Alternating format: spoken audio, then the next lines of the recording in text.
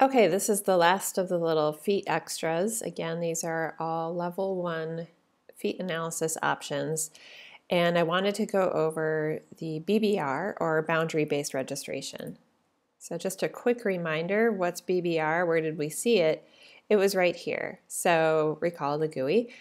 This is where we set the registration information. This is where your subject structural goes.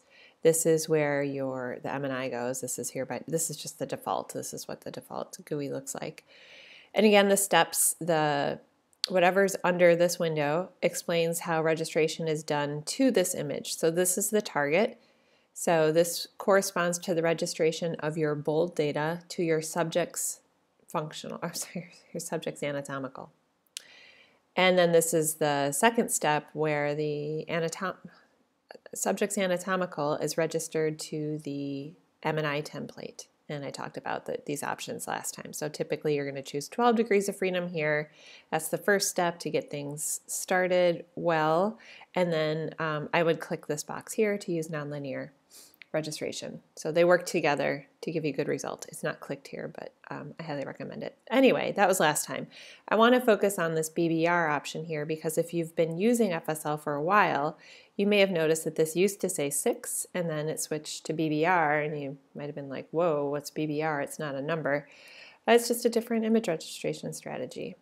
So this is not a brief paper overview. It's way too brief to even be called that, but this is the paper where this method was introduced, so by Doug Grieve and Bruce Fischel, and it's such an intuitive and cool idea, and it really does, at least empirically, I trust the results of the paper, and empirically the results I've seen indicate that this registration does a better job than a traditional 6-degree freedom registration.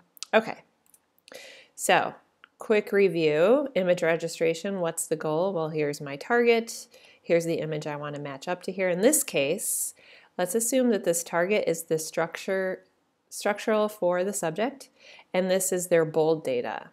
Okay, so typically, as I did last time, the goal is I'm going to, fix the grid, I'm going to scoot it around and last time I said, what we're trying to do is match up the voxel intensities from here to here. So I pick this voxel here, after resampling, I pick this voxel here, and my goal is to make it match with this voxel here, and multiply that by all your voxels and do it simultaneously. That's what the traditional affine registration does. But boundary-based registration, as the name implies, actually uses the boundary instead. So we're still going to use the image intensity of the bold data, but in a very different way. So it has an extra step. That first step is to identify the white matter boundary in your structural. So obviously we can't find the white matter boundary in our functional data because the contrast isn't good enough. But the structural, obviously we can do that, and there are tons of ways to do that. If you use FreeSurfer, you can get a really good result. FSL uses FAST, which is a faster version. So anyway, the idea is you get this boundary first. And now, instead of comparing this voxel to this voxel, what we're going to do is we're going to compare voxels on either side of the boundary, or image intensities on either side of the boundary, which, I don't know, to me it almost seems overwhelming. So let me just do the cartoon example. I'm going to put my boundary down here, and now I'm going to keep scooting it around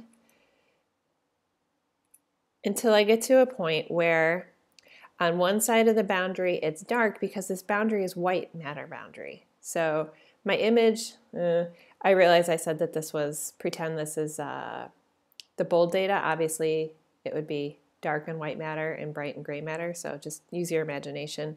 Humor me. So anyway, the idea though is the same. The intensity should be very dark on one side of the boundary and very bright on the other side of the boundary. So the idea is to maximize the difference in the image intensity on this side of the boundary versus this side. So intuitive, right? So here's the image from the paper. So this is the cortical gray matter. This is done correctly, so the gray matter is brighter than the white matter because this is a T2 star image that we're seeing in the background. I know this might look overwhelming, but I'm going to step you through it. So first step, do an image segmentation and you get this guy right here. This is the white matter surface. There's also a pleal surface.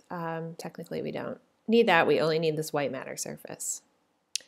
Then you split the white matter surface up into a bunch of points that are equally spaced along the surface. And then for each point, you put a perpendicular line through the point, and you use that line to pick a voxel on one side that's hopefully in white matter, and the other side that's hopefully in gray matter, at least that's your goal.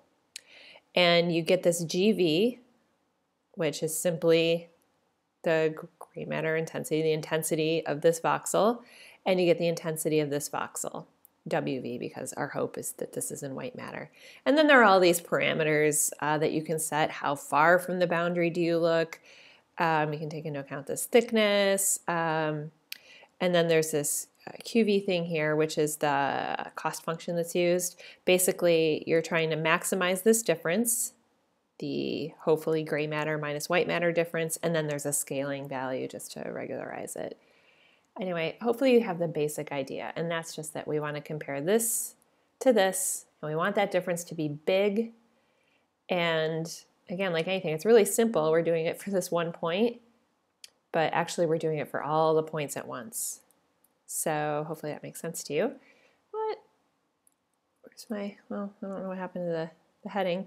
What are the steps of the optimization? So there's an initialization. So that uses standard approaches like FLIRT. So just give it a good start using a traditional, and this is, by the way, this isn't nonlinear. This is still linear. And it's still 6 degrees of freedom because we're using the same subject. So anyway, use something to give it a start, and then you do a coarse search. So you don't look at all the points along the white matter. So I'm going to flip back, fasten your seatbelt. You don't use all the points, but you say pick every 10 points or something. And you get things lined up so that you've maximized this difference across every 10th point. And, oh, sorry, 10th, every 100th vertex. That makes more sense. And you do a really, you do a gradient of descent approach. And then you refine the search. And then you do a second gradient of descent using all vertices. So basically, you run through the algorithm just using every 100th vertex, and then you throw them all into the works and repeat. And it's just a 6 degree of freedom image registration because the images are from the same subject. So you don't need it to be flexible. So here is the figure from the paper. I think this might be figure 3 or something like that. So here are the players. Here is the structural image. And so step number 1 is to find the white matter boundary. So that is shown here in red. Here are the bold data. And here are the results from 3 methods. So BBR, the star of the show, and these two are the correlation ratio image registration. So these different strategies, correlation ratio and NMI, which is normalized mutual information, they use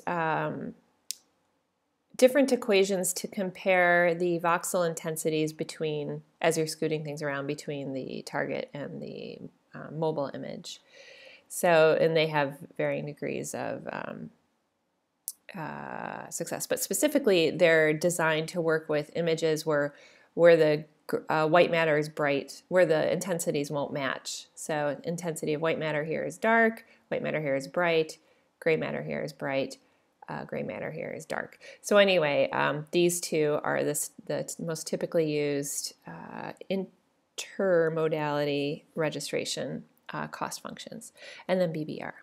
So these little green arrows are helping us to focus on the regions where BBR does a much better job. So if we look here, this little bit here, you can see that the gray matter is well contained in this little circle, the white matter boundary, whereas here you get some spillage, and it's very similar for the correlation ratio.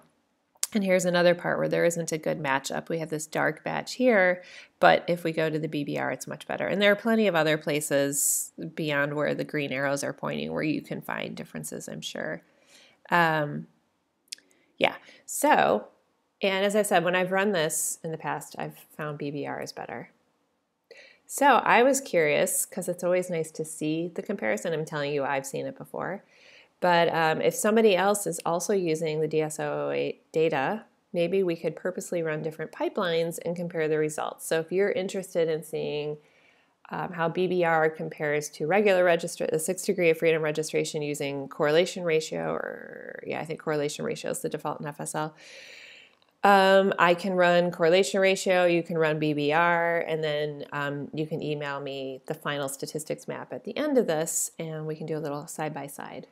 Likewise, if you want to see the difference between FNERT, the nonlinear registration, and the linear, we can have somebody do that. So that, again, is registering the subject structurals to the M&I template.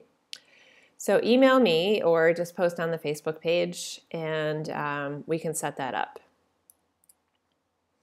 And by the way, if you haven't seen it, there is, when I was showing you guys the functional data before for the OpenFMRI data, I noticed that the labels were missing. I actually thought this was fine because I've used those data for so long, and I thought that I'm pretty sure they were compared to the original results, so I thought right-left swaps were checked for, but whatever. I mean, there are so many things to do when you do things like this. So anyway, it turns out that the fact that those markers were missing, the right-left, there was something wrong in the header, and we could get a right-left swap. So luckily, we haven't gotten too far. We haven't gotten to the part where we scripted this analysis and ran it for all subjects, and hopefully you haven't been clicking away in the GUI and running it for everybody.